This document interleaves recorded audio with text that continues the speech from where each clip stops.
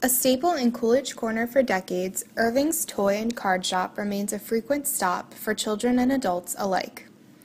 Behind the candy-striped awning and a collection of wind chimes sits Ethel Weiss, the shop's 99-year-old owner. Anything I can help you with? Where did they film Candy Expo? 1939, January 1939.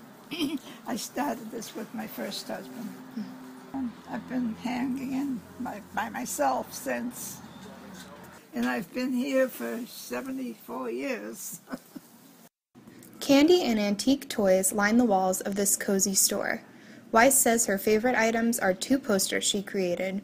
Thoughts for a Happier Life and How to Be Old and Still Be Happy are available for purchase. Don't buy what you can't afford. Is Weiss's most important piece of advice, she says. On an average day, she opens the doors at around 9 a.m.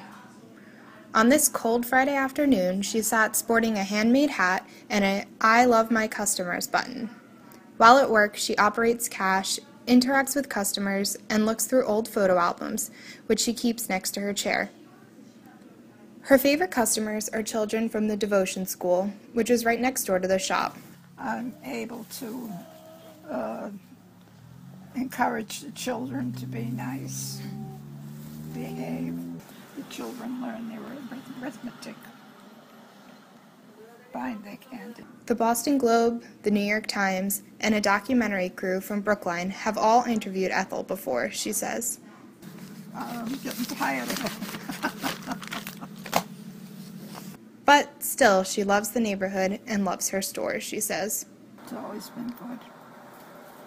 For Emerson College, I'm Jackie Tempera.